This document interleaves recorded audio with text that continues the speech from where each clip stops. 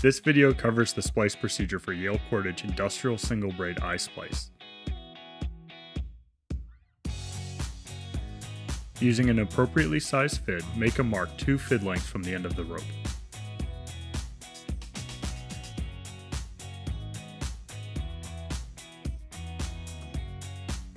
Form the desired eye size and make a corresponding mark on the opposite side of the eye. Measure 1 and 1 short fid lengths from the second eye mark to make your exit mark. Measure 1 and 1 short fid length from the end of the rope and begin making your taper pattern. Mark the first and fourth strand pair and a single end from the ninth strand pair. Use your taper tool to cut the 5 marked strands.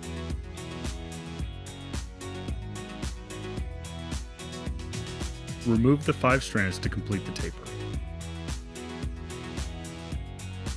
Cut the end of your rope at a 45-degree angle and retape it tightly.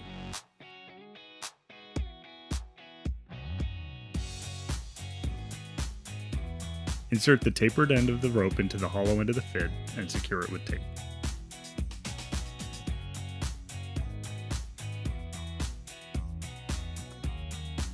Pass your fid through the center of the rope at the second eye mark, being careful not to split any of the strands and to have an equal number of strands on opposite sides of the fid.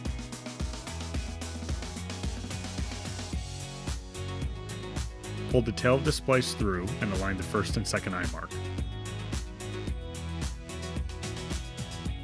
Form your first brummel by passing the fid back through the center of the rope, 2 sets of strands up from the location it had previously exited.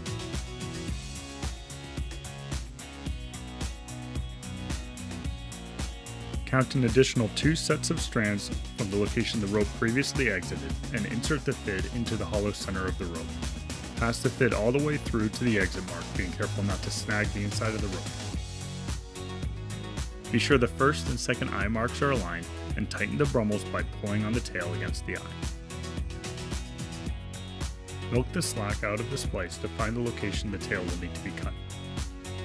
Grab the tail at the location it exits the splice and extract a short length. Use your scissors to cut the excess tail and unravel the remaining strands. Use your scissors to cut a gradual taper along the remaining length of tail. Milk the slack out of the splice, completely burying the tail.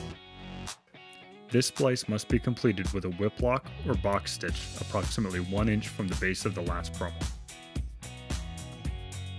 To form the whip lock, begin by placing a short loop of whipping twine approximately 1 inch below the base of the last brummel.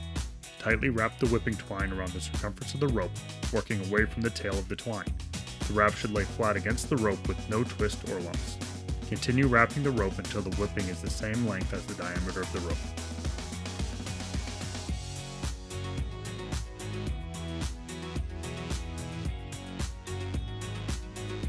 Cut the twine long enough to complete the stitching. Pass the long end of the twine through the small loop formed at the beginning of the whipping. Pull the entire length of the twine through the loop until it is tight. Cinch the whipping by pulling the short tail and burying the loop beneath the wraps of the whipping.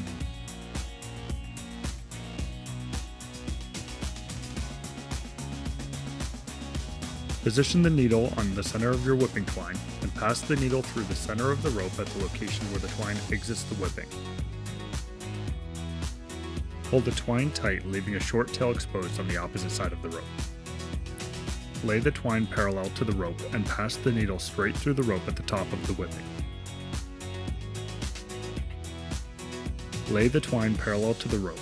At the bottom of the whipping, pass the needle through at a 45-degree angle, so it exits the rope in between the 2 previously formed strands. Pass the needle straight through the rope at the top of the whipping, so that it exits in the middle of the 2 previously formed strands on the opposite side of the rope.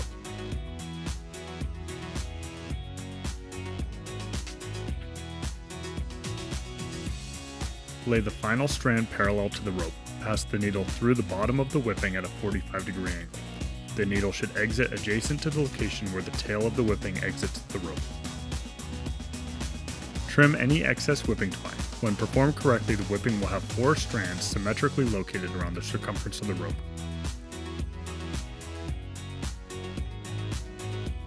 Use a torch or a lighter to melt the ends of the whipping twine.